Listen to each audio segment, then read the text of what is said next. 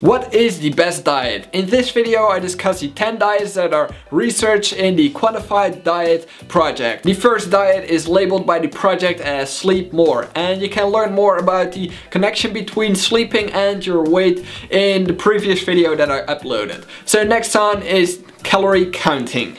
To lose weight you will need to eat less calories than you burn, and in theory this means that you will have to calculate the exact amount of calories that you need to maintain weight. Thank you, Dr. Jason.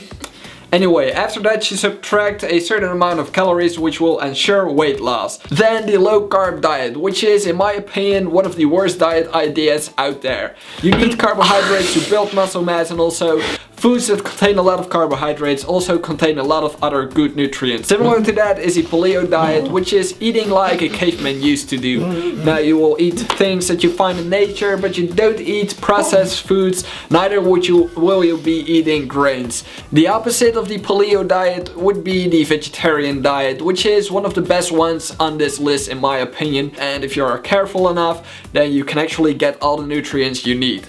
The gluten-free diet excludes all the foods that contain gluten, and gluten are proteins found in processed foods that are made of certain grains such as wheat and barley, and if you're sensitive to these products then you have celiac disease.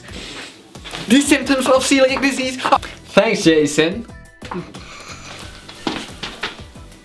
Less than 1% of the population has difficulties digesting gluten, and so I don't think that a lot of people should use this diet. In the whole food diet you will be eating foods that are from nature and that are not processed, or at least not as much. And then you have the mindful eating, and this focuses on mindfulness. I'm not really a fan of mindfulness, I prefer to have a full stomach instead.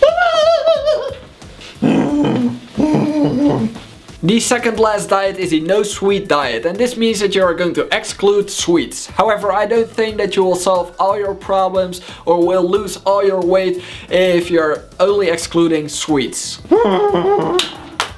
And finally, the DASH diet, which stands for Dietary Approach to Stop Hypertension, and hypertension means high blood pressure. So there you have it, 10 diets of the Quantified Diet Project, and you can join this project by following the link in the description. You can also find a link to the official Facebook page of my fitness app, Jerome Fitness, so please go like that page. Thank you for watching, and I will see you next time.